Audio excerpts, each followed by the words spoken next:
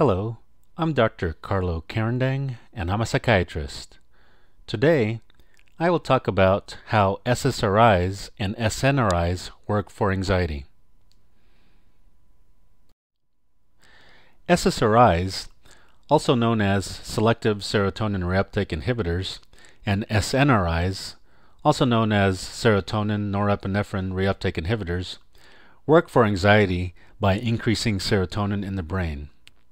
Specifically, SSRIs and SNRIs increase serotonin by acting on the Raphe nuclei, which is located in the brainstem.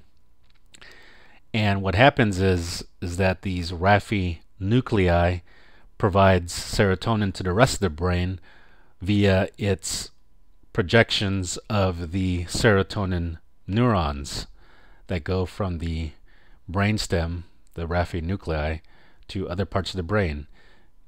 So here's a serotonin neuron that originates in the Raphe nuclei in the brainstem.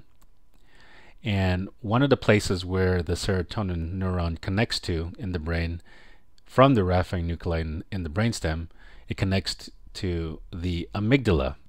So the amygdala is located deep within the temporal lobes of the brain, and the amygdala is a part of the brain which is known as the fear center of the brain. So the fear circuits of your brain are centered on the amygdala.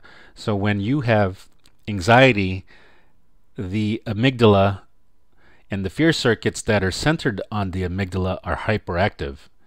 And this is what causes anxiety, because of this hyperactive fear circuit which is centered on this amygdala. So if you can imagine in a brain that is highly anxious, this amygdala is overstimulated and hyperactive.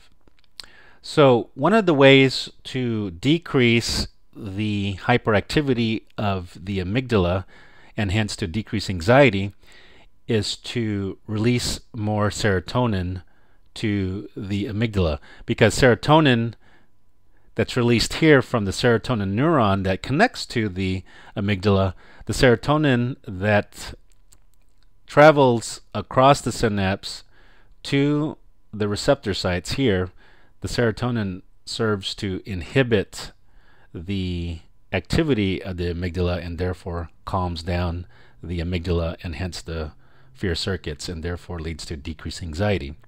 So one of the ways to increase serotonin, as you know, is to take an SSRI or an SNRI, and the SSRI and the SNRI work similarly in that they serve to block the reuptake of serotonin back into the neuron.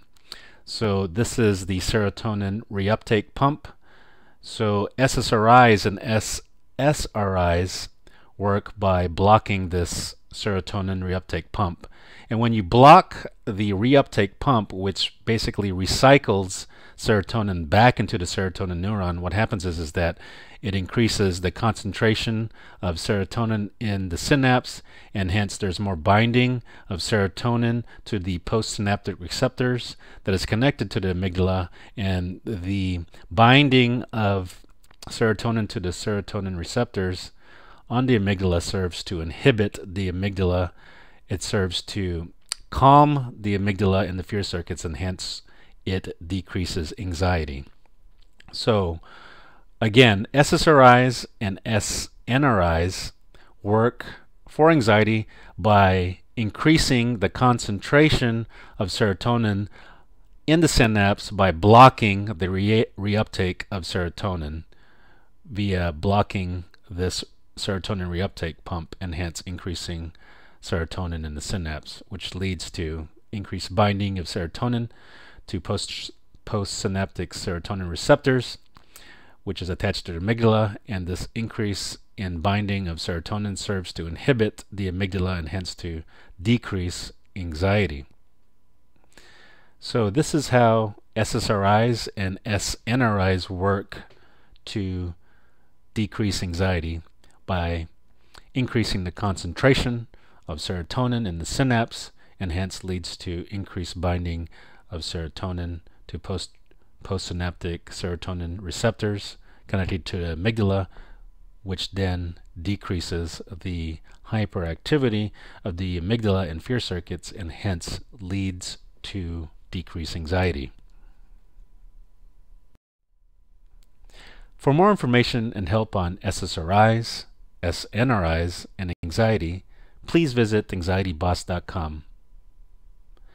I'm Dr. Carlo Carandang. Thank you for listening.